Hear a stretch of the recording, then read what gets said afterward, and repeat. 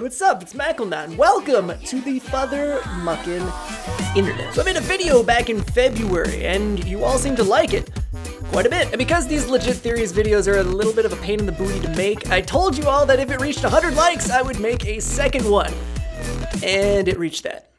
So here I am. Except this time it's a tiny bit different, because these theories do not include Lelouch at all. That's right, I decided to make theories on season 3 that didn't even include Lelouch, that follow other characters, like side characters and stuff. So sit back, relax, and get ready for the worst Photoshop you've probably ever seen. At the end of season 2, Nunnally's left in charge, and she finds herself having way too much spare time. As a result, she decides to take up the most obvious hobby available to her. Bodybuilding! Trained by Rivel, because he also has nothing left to do at this point. Season 3 follows Nunnally's inspirational transformation from crippled damsel in distress to damn steroids are the best! Follow Nunnally as she trains for the big competition!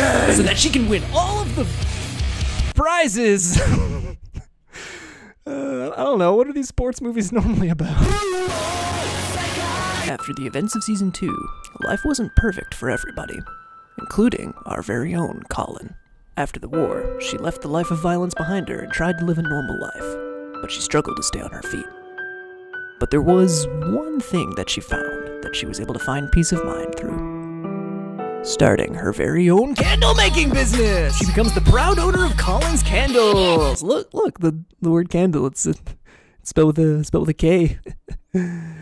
Yeah, you get it. She becomes a booming success with innovative candle scents like Nightmare Fuel, Sundari Citrus, and Fan Service. In hopes of taking her business to the next level, she decides to go on Dragon's Den, where they've never even heard of a Sundari, so they reject her idea, and she gives up and goes back to fighting things in giant robots again. The end! Now everybody remembers whatever this scene was. Well, there's actually much more to this story than meets the eye. Much more. What you don't know is at the very moment that this poor table was defiled, it gained sentience. Now a consciously aware table with nowhere to go and no place to call home, Tablecun sets out to find his purpose in life.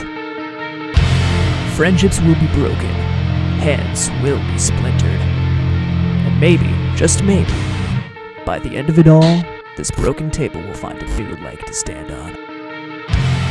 Code Geass Season 3, The Tablecun Chronicles. Anyway, that's it. Hopefully you enjoyed these theories. If you have anything else you would like legit theories made on, whether that's an anime or other things that aren't anime, leave them in the comment section below. If they wrestle my jimmies enough, then I might just do it.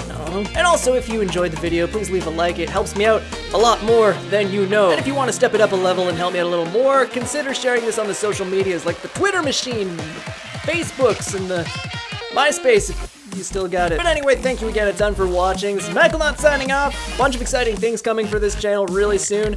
Anime North's just around the corner, and I usually wing these endings, and I'm running out of things to say. I'll see you next time.